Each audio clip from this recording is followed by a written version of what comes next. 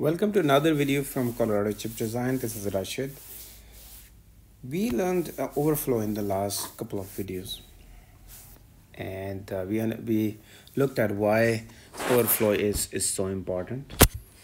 And we came up with a couple of rules on how to detect overflow.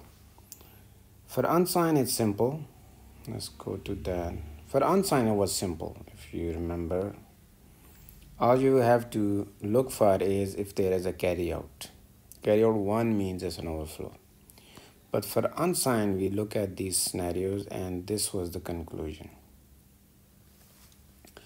Sign of A and B prime are same. Again, if you need to look at previous video to know what I mean by B prime, which was actually the for subtraction case, it will be 2's complement of B, but in addition case, B and B prime are same. Then sign of result is opposite to the sign of either of A or B prime. This was one formula. And we also came up with a very simple one where we figured that the carry output from the last stage is always different than the carry out from one stage before. All right, I explained everything in detail, but today we will look into first implementing this in hardware and then implementing this in hardware, and you will see the difference between the two and which one is simpler. So look at this one. Again, I'm just reiterating that the sign of A and B prime is same and sign of result is opposite. This is for the sign case. Okay, for the overflow, as I said, it's a case of 1, 2, 3, 4, 5-bit adder. This is the last stage. And let me explain some of the key components here. Each adder is getting an A and B prime. B prime is a multiplexed either B or inverted B comes here. If it's a subtraction, what we do is we have to select this line and the carry in has to be 1. So green means this selected and this line selected. Yeah, this is not connected already. All these should be connected here. So an adder becomes a subtractor.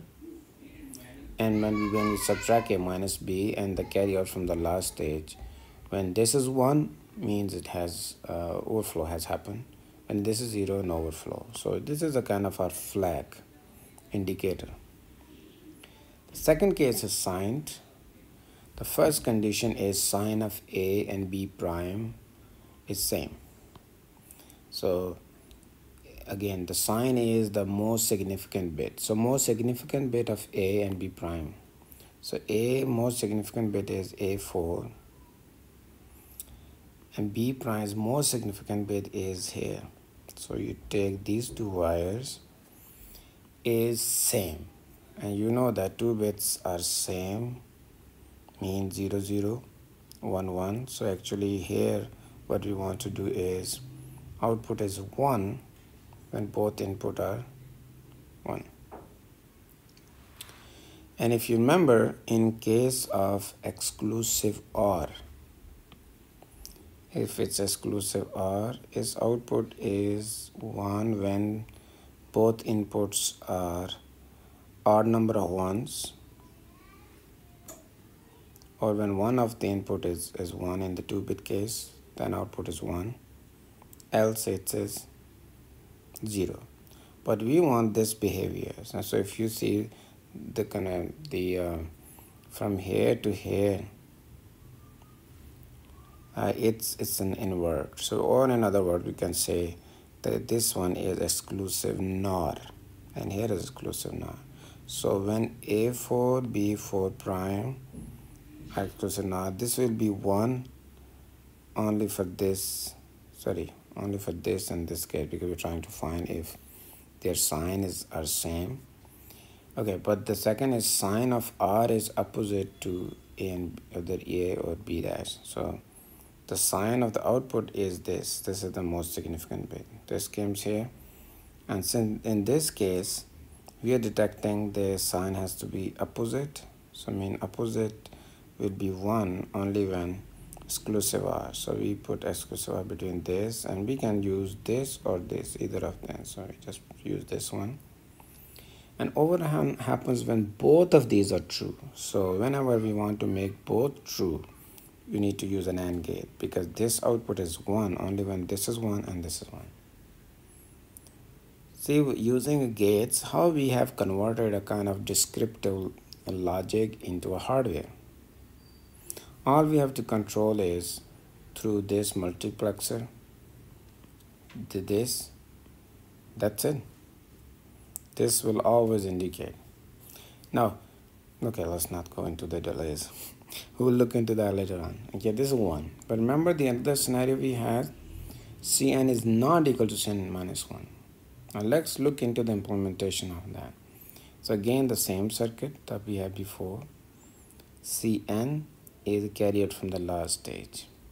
Cn minus 1 is carried from the stage before last stage. And as we saw in this case, the condition when both are not equal and is 1 is always exclusive OR gate. So we have exclusive OR gate. And this is an overflow flag. Alright, so you have seen it that okay, in this game this will be much simpler implementation than this one. So I would prefer using this one because one gate is used. Here you have 1, 2, 3 gates are used. Smaller area, fewer gates. Alright, short video today, but hopefully you have understood the implementation of overflow detection. See you next time.